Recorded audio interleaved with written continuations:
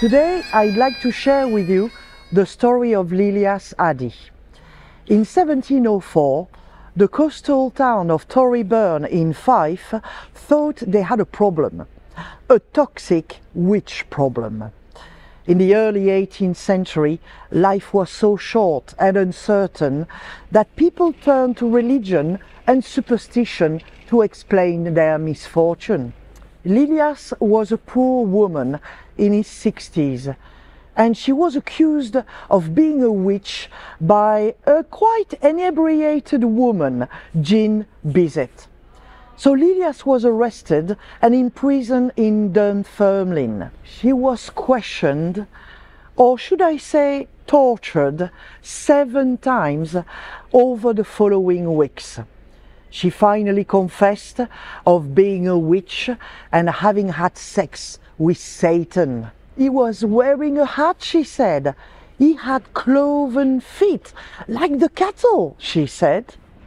Lilias died in jail after her last interrogation.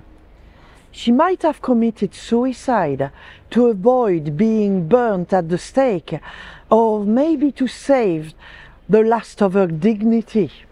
Lilias Adie's story is one of thousands that remind us of the paranoia-induced frenzy of the time, when ordinary people, just like you, were being accused of being witches.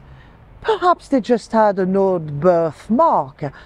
Perhaps they were just unmarried women. So what's so special with Lilias Adie? Because she died before being tried and burnt at the stake, there was a belief that she could come back and haunt the good people of Torryburn.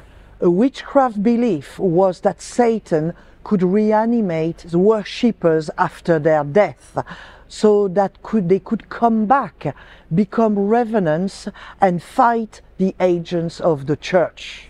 So instead, Lilias was buried in a humble wooden coffin on the beach of Torryburn between high and low tide marks. And then they added a large stone slab on top of it to prevent the devil to possess her body from rising again. That's what's so special about her story. It's the only known witch's grave of that kind in all of Scotland. The bones, which usually ended up in ashes, survived. Lilias' grave was robbed in 1852, and then her skull found its way to St Andrews University Museum in 1904. After the university photographed her skull, all her bones went missing.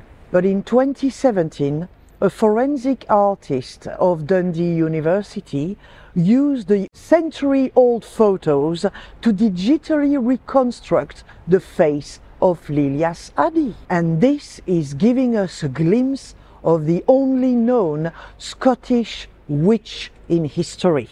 But there are so many more tales of witches in Scotland that you can hear on our brand new Witches Tour. We hope to see you soon at the Mercat Cross.